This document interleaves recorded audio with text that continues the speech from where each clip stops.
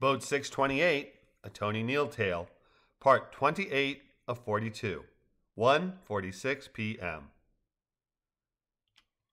Before Tony knew what had happened, he found Rachel, Patrick, and himself alone in the still rapidly filling with water inflatable, with no other crew members on board.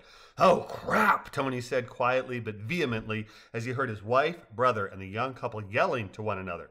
Turning towards the river, he got the briefest glimpse of his missing four boatmates careening down the rapids before the raft filled sufficiently with water to flip it fully back into the roiling, broiling, turgid river.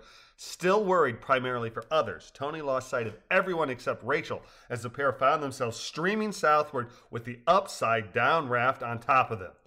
Screaming this time, Tony repeated his crap cry of distress as Rachel smacked his arm with her hand. "Out! Out! Out! Out!" she shouted. "Get out from beneath the boat!" acting on her own advice and ducking beneath the side of the raft.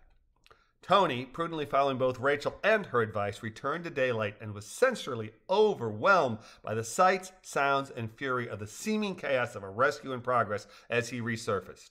Scanning the water from his just above the surface position, Tony looked first for Jean, and finding her rushing downstream in the feet forward, head back position that Sam, the NOC group leader, had 5.5 hours earlier, drilled them on verbally as well as via the instructional video, emitted a whimper of relief.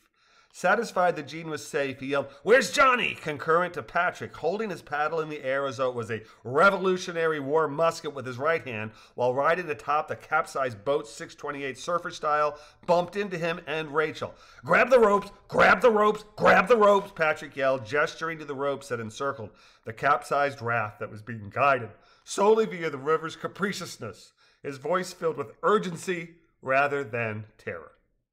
"Where's Johnny? Where's my brother?" "Just ahead. They're throwing ropes to Jean and Johnny right now. Grab the ropes." "I see him, Tone," Rachel said, grabbing the rope closest to her and hooking her right elbow into it. "Grab the rope." Okay, grabbing the rope," Tony hollered, likewise hooking his arm through the rope and using his elbow to hold on, his voice cracking with concern for his wife and brother.